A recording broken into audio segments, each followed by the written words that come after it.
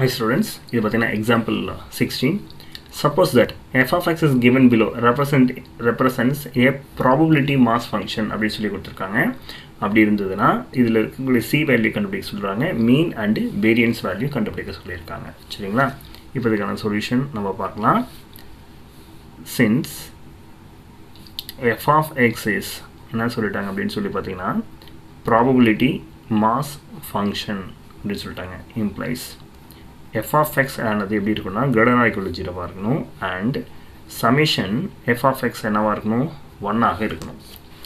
That is இது எல்லாத்தையும் நீங்க ஆட் பண்றீங்க, c square 2c square 3c square 4c square c plus 2c இதெல்லாமே. So 4 plus 3 7 7 plus 2 9 10 ஆக 10c square plus 3c இதோட வேல்யூ என்னவா இருக்கும் 1. சரிங்களா?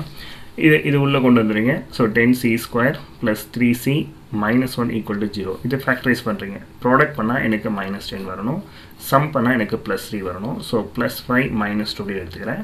இங்க முன்னாடி 10 இருக்கறனால 10 ஆல நான் என்ன பண்ணிடுறேன், இத அப்படியே டிவைட் பண்ணிடுறேன். So எனக்கு 1/2 கிடைக்கும். இங்க minus 1 divided by 5 கிடைக்கும். ஓகேவா? அப்போ c plus 1/2 into c minus 1/5 equal to 0. இப்போ c is equal to minus 1/2 வரும். இந்த minus 1/2 பார்த்தீங்கன்னா not possible. ஏன் அப்படின்னு சொல்லி பார்த்தீங்கன்னா நாம இங்க f of x என்ன எடுத்துக்கிறோம், greater than or equal to 0 அப்படி நம்ம எடுத்துக்கிறோம். இங்க c equal to minus 1/2 கொடுத்தா இங்க 5th காலத்துல minus 1/2 வந்துரும், இங்க minus 1 வந்துரும். ஸோ அப்போ இது வந்து நெகட்டிவ்ல வரக்கூடாது, அதனால இது not possible. Therefore c minus 1/5 equal to 0. So c is equal to என்ன அப்படின்னு சொல்லி பார்த்தீங்கன்னா 1/5. இப்போ c கண்டுபிடிச்சாச்சு. செகண்ட் வந்து என்னன்னா மீன் அப்படின்னு சொல்லி பார்த்தீங்கன்னா e of x.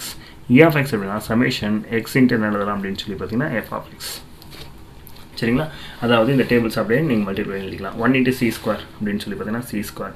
அதுக்கு அடுத்து 2 into 2c square அப்படின்னு சொல்லி பார்த்தீங்கன்னா 4c square. அதுக்கு அடுத்து பார்த்தீங்கன்னா 3 into 3c square அப்படின்னு சொல்லி பார்த்தீங்கன்னா 9c square.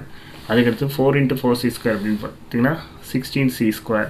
அதுக்கு அடுத்து 5c plus 9 அப்படின்னு சொன்னா 12c. இப்போ இதெல்லாம் ஆட் பண்ணிக்கோங்க. 16 plus 9 25. So 30c square.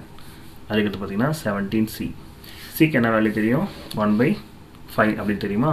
அப்போ 30 divided by 25 plus 17 divided by என்னலாம் அப்படின்னு சொல்லி பார்த்தீங்கன்னா 5. ஸோ எல்சிஎம் எடுக்க நம்ம என்ன பண்ணிக்கிறோம் முடியும், இல்லை கேன்சல் பண்ணிக்கோங்க. இது 6 times இது என்ன ஆயிடுச்சு அப்படின்னா 5 times. ஸோ உங்களுக்கு 23 divided by என்ன ஆயிடுச்சு அப்படின்னு சொல்லி பார்த்தீங்கன்னா 5. நெக்ஸ்ட் தேர்டு நம்ம வேரியன்ஸ் கண்டுபிடிக்கணும். பிஃபோர் தட் என்ன எழுதிக்கிறேன், e of x square எழுதிக்கிறேன். e of x square அப்படின்னு சொல்லி பார்த்தீங்கன்னா இது எல்லாத்தையும் நான் என்ன பண்ணணும், ஸ்கொயர் பண்ணிக்கணும். சரிங்களா? அப்போது 1 square into c square plus 2 square into 2c square plus 3 square into 3c square plus 4 square into 4c square plus 5 square into c plus 6 square into 2c. So இங்கே பார்த்தீங்கன்னா c ஸ்கொயர் வரும், இங்கே 8c square வந்துடும், இங்கே பார்த்தீங்கன்னா 27c square வந்துடும், இங்கே 64c square வந்துடும். அதுக்கடுத்து பார்த்தீங்கன்னா இங்கே 25c, இது வந்து பார்த்தீங்கன்னா 6 6 are 36. So 72c. இது எல்லாத்தையும் ஆட் பண்ணுறீங்க. 64 27 and then 9 plus 7 16 16 plus 4 20 0 balance வந்து ஆயிடுச்சு அப்படின்னு பார்த்தீங்கன்னா 2 பார்த்தீங்கன்னா உங்களுக்கு 100. ஸோ 100c ஸ்கொயர் ப்ளஸ் இது என்ன ஆயிடுச்சு அப்படின்னு சொல்லி பார்த்தீங்கன்னா இதை ஆட் பண்ணிங்க அப்படின்னு சொன்னால் 97c. இப்போ இங்கே வந்து பார்த்தீங்கன்னா 100 divide by c ஸ்கொயர்னா 1/25.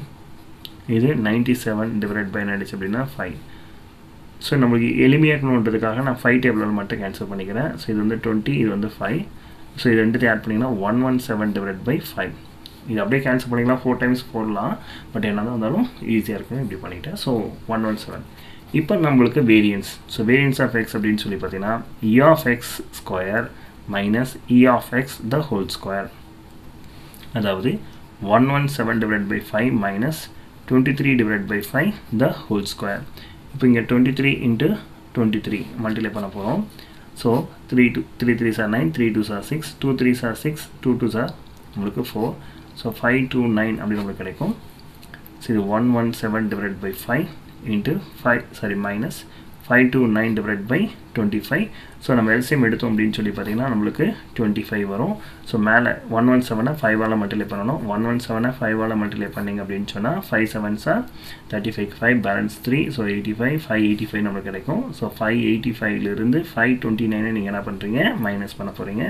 So 529 minus பண்ணிங்கன்னா உங்களுக்கு எவ்வளோ கிடைக்குன்னு பாருங்கள். இது வந்து 6, இது வந்து 7 2 போச்சுன்னா 5. ஸோ 56 டிவைடட் பை நம்மளுக்கு என்ன கிடைக்கும் அப்படின்னு சொல்லி பார்த்தீங்கன்னா 25. ஓகே, ஸோ இதுதான் நம்மளுக்கு தேவையான சொல்யூஷன்.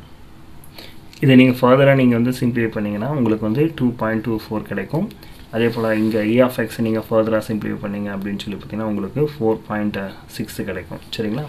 ஸோ தேர்ஃபோர் நம்ம என்ன எழுதிக்கலாம் அப்படின்னு சொன்னால் மீன் அப்படின்னு சொல்லி பார்த்தீங்கன்னா 4.6, வேரியன்ஸ் அப்படின்னு பார்த்தீங்கன்னா 2.24. ஸோ இது ஆன்சர். நீங்கள் ஃப்ராக்ஷனில் கூட விட்டுறலாம், இல்லை டிவைட் பண்ணி போகிறதா இருந்தாலும் போடலாம், உங்களுடைய விருப்பம் தான். தேங்க்யூ.